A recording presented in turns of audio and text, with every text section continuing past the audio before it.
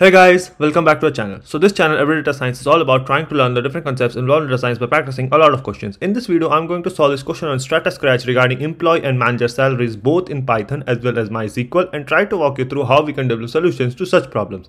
The difficulty level of this question is medium and this question has been asked in DROPBOX interviews. Okay, let's jump right in. The question reads, find the employees who are earning more than their managers, output the employee's first name along with the corresponding salary. So basically we are given a data frame called employee and our expected output is a pandas data frame which looks something like this, like two different columns, first name X and salary X. Why this is appended with the letter X? When you merge one table with another in Python and both of those tables has same name, right? So Python automatically, assigns these values at the end so that, it is able to differentiate between those names, right? So if we preview this employee data frame, right? So you have a number of, columns, ID, first name, last name, etc. Their salary, target, bonus and all that. And at the end, manager ID. So basically we need that for all of these people, right? All the employees, are they earning more than their manager? So what we can do here is we can take this data frame employee and merge it with itself.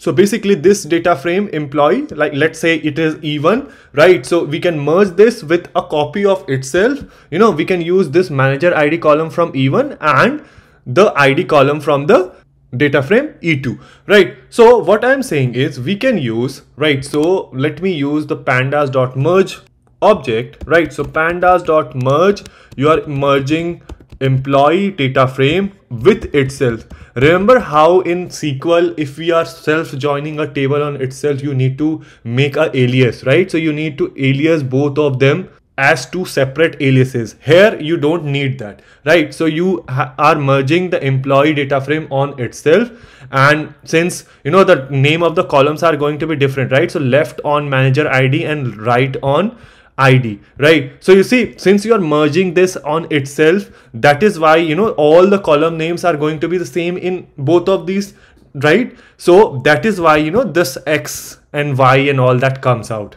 right? So left on, right? So left on manager ID, right? And right on, right? So right on is equal to ID. And how do we want to merge this? We want to merge it using a left join, right? So we write left. Let me run this. Let's see what we are getting. So you see now you have X's in all the names, right? And after this you will be having Y's, right?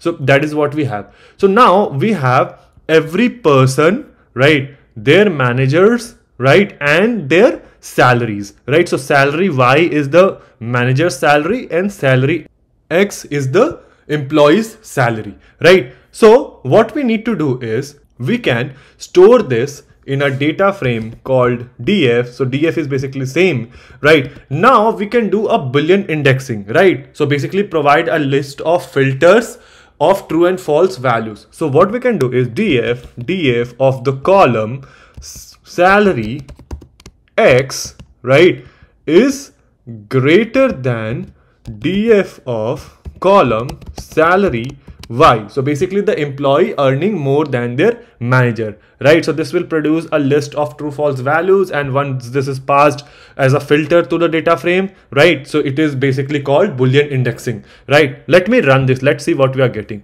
So there is only one column where the employee is earning more than their manager. So employee is earning 250,000 and the manager is earning how much? It is going to be 200,000, right? So we have this, but in the output you don't need all these columns, right? You only name the first name of the employee and the salary. So we can only keep those columns. So we can write first name X and then the salary X, right? Let me run this. Let's see what we are having.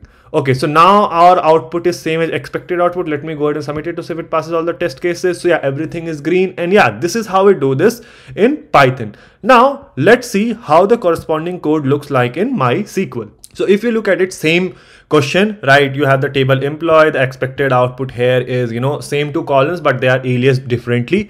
And if you look at the table employee, you have all the same information, right?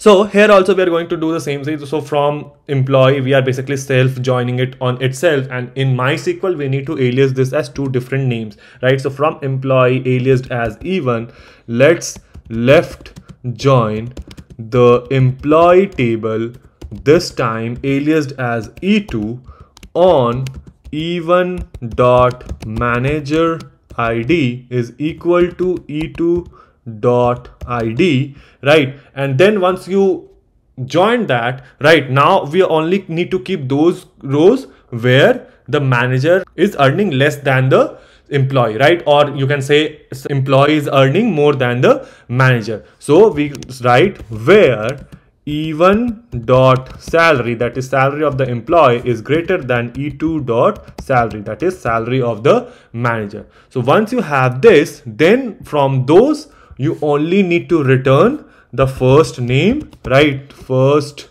name, and you need to alias this as employee name, right? Because that is what you have in the output. So we write as employee name, and then you also need the salary, right? So E1 dot salary as employee salary, right?